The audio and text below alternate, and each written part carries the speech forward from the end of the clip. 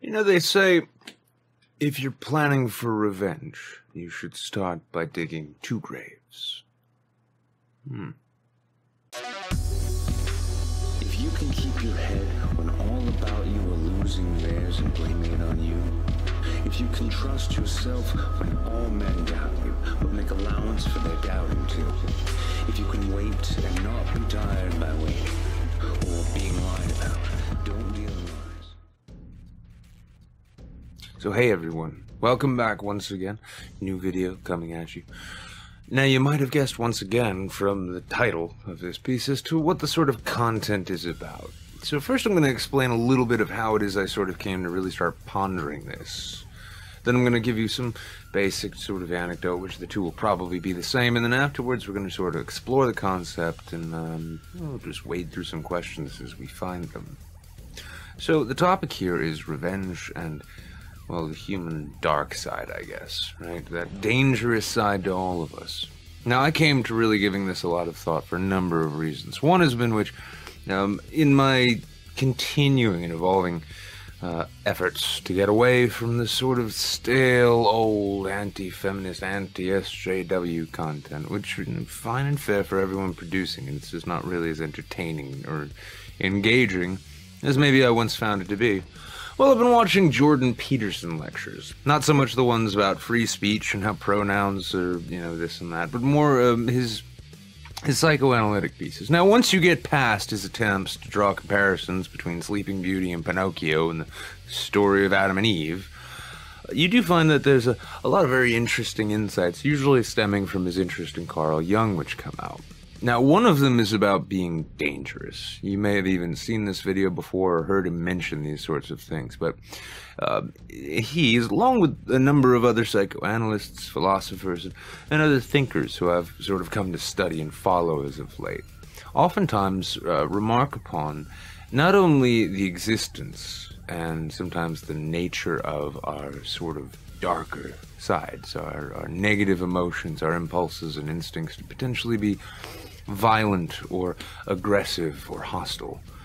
That it's not only important to understand these natures, but it's important to actually be in touch with them, to have some connection, familiarity with them, if for nothing more than the knowledge that it provides you in terms of what you're capable of, as well as a form of mastery to it. Now, nothing brings out a person's dark side more, I would say, than a thirst for some kind of revenge. Now, even if the revenge, it can be against a single individual, or it can just be a genuine sense of malevolence, maybe leveled at the world at large, or particular aspects of it. Now, if you've followed me or my work, if you've maybe watched my evolving pallor over the last several months, you'll know that the last 4 months or so haven't really been the kindest to me. It took a lot of hits, and the hits kept coming, and they kept coming in such a way which I honestly, at one point, I found it remarkable how perfectly well timed they seemed to be. Starting in October, I lost a woman who I'd fallen in love with, somebody who played some nasty tricks, I'd say. Gave me every reason to believe she was a real deal, but then when it became clear that I wasn't just going to finance her lifestyle, she bounced. Well, that stung, and soon it sort of fell to me to find something to take solace in, and one of the things I took solace in was my work. In fact, even the beautiful painting right back there. Before I moved it there, I had it hung above my desk, just to fill the blank wall space that was there, and whenever I'd start feeling like I was in an absolute pile of shit, I'd look up and I'd realize that I'd made a career out of thin air, and pulled this life out of nothing, and they'd gotten to a point where brilliant artists, and I'm actually going to put a link to the creation of that painting as well as the creator's channel in the description below. But to realize that I have people doing beautiful works of art for me as their own thanks for in appreciation for what it is I'd done. It was a wonderful feeling to really focus on the career, but then, as we all know, the drama train pulled in. The bandwagons began circling, and every motherfucker worth his, salt, as it was, decided to try and make hay while the sun shined and virtue signal in their own special ways. Now, I'm not really even going to get into that drama because that was sort of one multifaceted batch of horse shit that just sort of fell in my lap. I'll say again, I had absolutely fuck all to do with the content of what was going on, and really wasn't even aware, but all the same, it became my problem, and my career began to suffer. So now out a girl and a career, I then sort of turned to my friends, and I've got a good number of very good friends, those being the ones at least in the real world for the most part. Unfortunately, then even too, one of my absolute best friends decided shortly after the loss of the heat and hot water and the loss of the dignity which came with that such was the right time to sort of turn and walk away. Fair enough, fine enough on their part. But suffice it to say, with all of these things crashing down, there came a genuine dread sense of malevolence that grew within me. And as one was like to do when they are oftentimes depressed and faced with a world of shit in the absence of a schedule or obligations, well, a depression sort of cycled up, and with it came the natural loss of appetite and the insomnia, which, if you know anything about these sorts of experiences, you know that insomnia and a loss of appetite generally only seem to make the depression you're facing which causes them worse. It becomes a cycle, much like the cycle of self-loathing I described before. Now, as this happened, there were a number of nights, I think it was day 3 of no real sleep, in which I found myself really starting to lose my grip on things. I was still cognizant, still aware, still with it in that sense. But usually later in the night, or early in the mornings, as one bled into the other, and sunlight began to creep through the city, reflecting off of whatever snow might be there, filling my apartment with wretched, bright white light that I simply couldn't shut my eyes hard enough not to see while attempting to sleep. In these really strange hours, I found myself going to very strange and dark places. Very dark places. Places in which my thoughts just first poured over the people, and the specific people, mostly here, right in town, who I was genuinely angry with, who had felt it slighted me and wronged me, and that my entire plight, my state of mind, the dilapidated overall course of my life was squarely on their shoulders. They were the catalysts. Of course they were responsible. And what did I want to do? I wanted to make them pay. That's right, revenge started churning around in my mind. Now, this is something that I hadn't genuinely thought of or felt in any sincere way in well over a decade. In fact, the last time I think I really genuinely encountered a hatred this deep and a desire to take action upon it was probably actually when I was a teenager, after that best friend of mine, which I mentioned in a previous video, stole from my family home. Now, even then, that was still a sort of impotent rage, the impotent rage of an angry and confused teenager then. Now, 34 years old, well, the rage is a bit more refined, a bit more powerful and strident. Now, I contended with this, tossed and turned in bed, paced around my apartment, and devised all manner of diabolical schemes in my head. And as I went over them and over them and over them, I felt more and more justified. And it was rather funny, thinking even just in the term dark side, to consider the Star Wars reference implications that even using such a term has. There is a certain manner in which the sort of fall from grace, the sort of way in which a man or woman, a person of any kind, who is perfectly reasonable, perfectly peaceful and calm, tranquil and serene typically, with a happy disposition, a sunny attitude, who loves other people, how it is even that person can find themselves thrust into such a dark and foreboding place that they're willing to sacrifice themselves and their own happiness, their own stability, simply to get back at who or what they feel is wrong with them. Now, as I pored over this over and over again, thankfully, I eventually passed out, mostly due to exhaustion and a little bit of NyQuil, I believe. And waking up, I found myself feeling considerably better, especially once I got some food in me. And then I dedicated myself as best as I could to resetting this sleep cycle, so I was no longer going to sleep well after the sun was coming up, and then waking up as it was going down. I did this also by adjusting my diet. Now, side note, interesting little thing. If one does this trick where they fast for 24 hours, then wake up early, despite how little sleep they may have gotten, to force themselves to eat breakfast as they are so dreadfully hungry, and then follow at least this cycle of waking up early and eating breakfast, it does actually a pretty good job of resetting you. But that aside, once I was able to do that, it was an interesting thing, because I still remembered in my mind that night, or that morning, in which the thoughts of hate and revenge and malevolence, of pure loathing, of, for lack of a better term, evil, spun around endlessly in my head. Now, an ordinary person, a normal person, a sane, rational, intelligent person would acknowledge that this happened and would do their best to stay away from it. I suppose I'm not that person, as it was after another week or so, perhaps just a few days or a week, of pondering this out and thinking about it, and then also comparing that to the sorts of ideas about hate and malevolence which one finds when reading different philosophy texts, or even just having conversations with intelligent people. I really began thinking more and more about it, and then the words of Jordan Peterson sort of came back to me. I'm paraphrasing here, of course, but he said something to the effect of, it's important, if not vital, to understand your darker side, your dangerous side, to know how dangerous, in a sense, you can be, if only for the fact that you'll know how to defend yourself against people who might wish to do you harm, and the knowledge that you're capable of doing harm to others, especially if you refuse to take action on it, is essential knowledge to yourself, as it both allows you to have an understanding of perhaps what your limits are, how far you can be pushed, but also at the same time giving you a firmer understanding of how best you can protect yourself.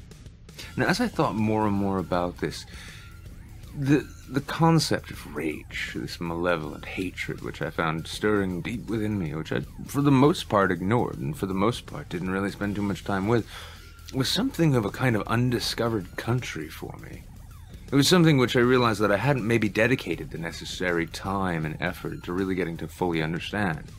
I've known for a long time that I am, as many people regard me, can be somewhat of an angry guy. Well, and anger is an old friend of mine. It's a well-worn leather jacket, and when I pull it out of the closet and slip it on, it's like no time has passed since the last time I wore it. But this was different. And realizing that this was different and that it was something that I hadn't really explored that thoroughly, I performed a bit of an experiment. I sort of recreated the conditions, and by recreating the conditions, I do mean, in fact, that I spent more time than was healthy thinking about things which are bothersome and painful. I made a point of not sleeping regularly, and my diet went back to being absolute shit. Now, it didn't take long, about a day and a half, until I found myself sort of once again in that same place, filled and brimming with rage and hate, and just genuine vitriolic malevolence. Now, less of a rifle and more of a scatter shotgun, in the sense of that anything before me, anything I encountered was enough to draw the rage and ire and fury from me, and I would direct it all right there. But it was interesting this time because I remembered, as I was going into this, that this was intentional. I was doing this to myself for the purposes of understanding this thing. Now, maybe it was just by virtue of understanding that there was a mix of sort of predetermined sort of mood mixed with neurochemicals, which is oftentimes what those who are facing depression or rage issues will remind themselves of, that it's not actually them per se, assuming there's a them, or they're assuming there's a self outside of one's actions and impulses, but that it was simply a sort of a neurochemical trick. But as I continued exploring it, the depths to which I found this sort of nastiness could go were rather surprising, at least in my own head. The ability to rationalize and justify horrible things to myself as being completely valid and just, simply based on that sense of hate that was welling inside of me.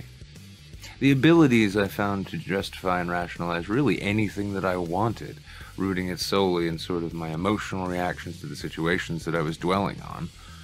it seemed in many senses to know no bounds. Now, one of the few things which did give me cause to realize that there are limits and depths to how far this sort of hatred can go, at least within myself, came by way of reading Charles Bukowski. And I'll say this now, if you're depressed or feeling misanthropic, read some Bukowski, and you'll see that as bad as you feel you can be, you've still got a long way to go. I actually do look back on this time, as painful as it was, and as unfortunate and messy as it proved to be, even though fortunately no action on any of these ideas that I had was ever taken. I can't help but look back on this experiment of mine and see this intrinsic value, which I, frankly, for one, would not give up for anything. Now, there are some people out there who are, let's say, perhaps less controlled. Some folks whose immediate responses to things are violence and aggression, hostility. Now, this could be simply a matter of their own sort of darker natures being a little too powerful for them to control, or it could be a simple matter of them just being a person of relatively simple mind, one to whom the answer to all problems and questions they're confronted with is violence and aggression. But all the same, with these same people, perhaps, I would say that the necessity for somebody to take the time to really explore and get to know and understand the darkness that lives within them and how bad they can actually be is an essential part, not only to fully understanding oneself, but to really understanding what the goodness within them actually means. Is a person who, let's say, would be capable of mass murder or arson or some terrible crime, somebody who's capable of it but never commits it, is the person who is capable of something but never commits it based on, I guess, perhaps call it choice, even though we know that that whole concept is kind of up in the air with me. But let's say that somebody is like that. Are they, in a sense, more virtuous than the people who are simply incapable somehow of these things? People whose better natures perhaps are too overriding or too overbearing, or perhaps they just don't have that kind of malevolence in them. Is there a greater virtue to being a sort of naturally good person? Or is one who strives to be good in light of impulses to be otherwise more admirable in this sense? Now, within all of this, I think the most important takeaway, I would say, is that if you find yourself oftentimes confronted with a boiling rage, feelings of hatred, feelings of anger, fury, which you oftentimes can't necessarily control, I have to wonder, personally, and again, I'm no psychoanalyst or anything like this, but I wonder to myself if perhaps that's not actually more of a matter of not entirely understanding the nature of that particular beast. Is that the understanding that one's darker sides will emerge in certain times and propel one to think or act in certain ways, if perhaps the inability of some people to control or resist this, in a sense, doesn't stem more from a desire simply to be away from it. Now, in the studying of these philosophies, oftentimes, you'll find a lot of different takes. There are some who think that it's entirely healthy and necessary for one to explore and understand these aspects of themselves, and to incorporate that into their personality so that these parts can be managed and perhaps even utilized in the course of one's life as they are required.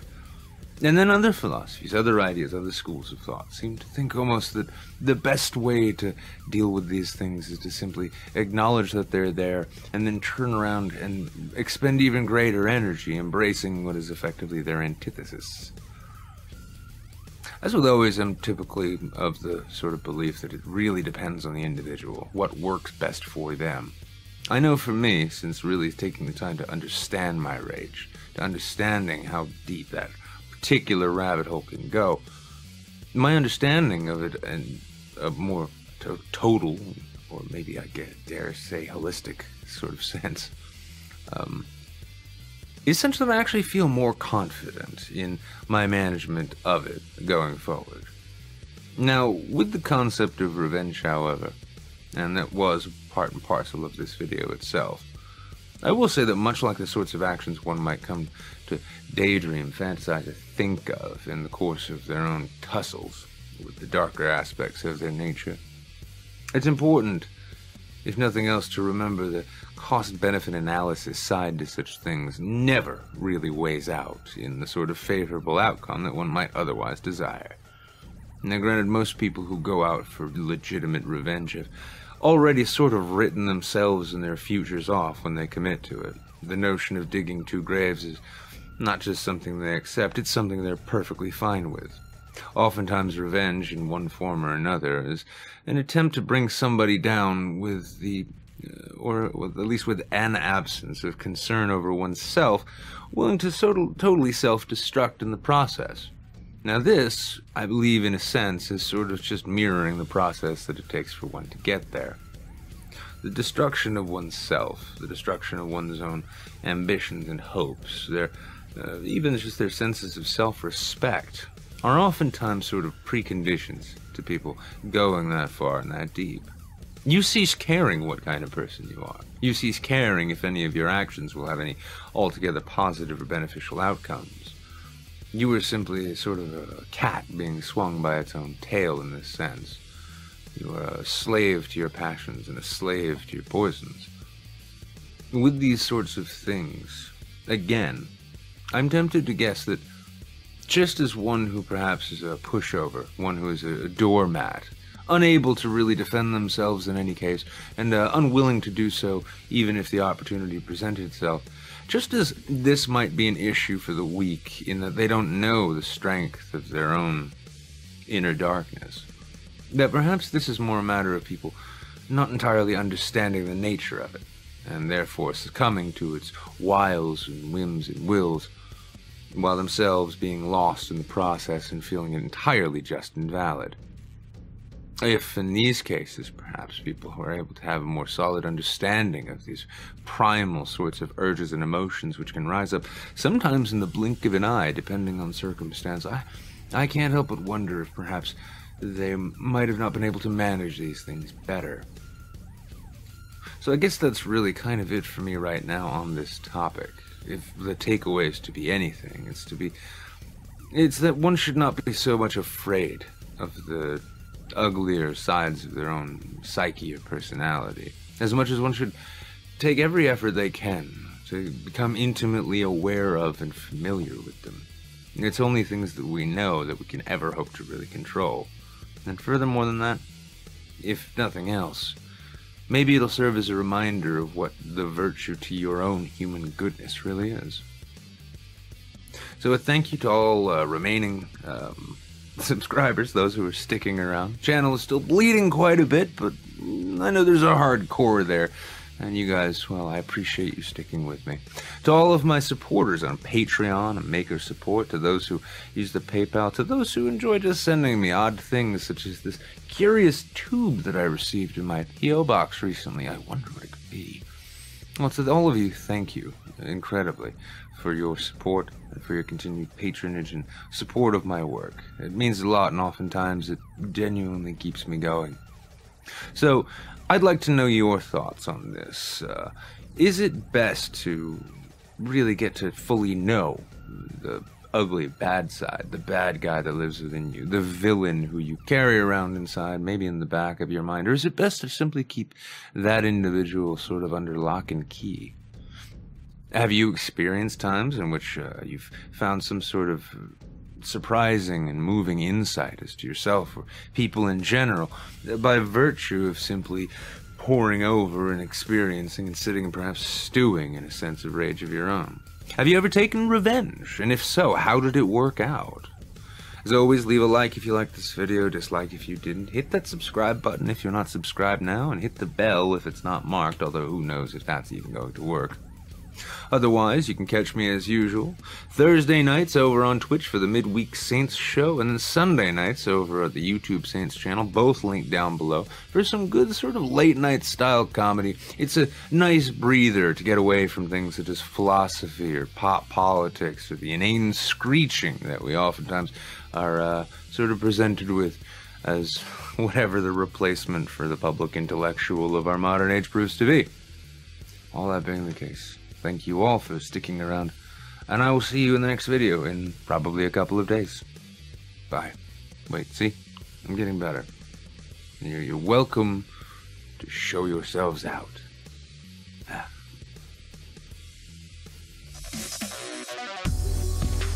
If you can keep your head when all about you are losing can trust yourself when all men doubt you, but make allowance for their doubting too. If you can wait and not be tired by waiting, or being lied about, don't deal in lies, or being hated, don't give way to hating. If you can dream and not make dreams your master, if you can think and not make thoughts your aim, if you can meet with triumph and disaster and treat those two impostors just the same, if you can bear to hear the truth you've spoken, twisted by knaves to make a trap for fools, or watch the things you gave your life to broken, and stoop and build them up with worn-out tools. If you can make one heap of all your winnings and risk it on one turn of pitch and toss, and lose and start again at your beginnings, and never breathe a word about your loss. If you can force your heart and nerve and sinew to serve your turn long after they're gone, and so hold on when there's nothing in you except the will which says to them, hold on.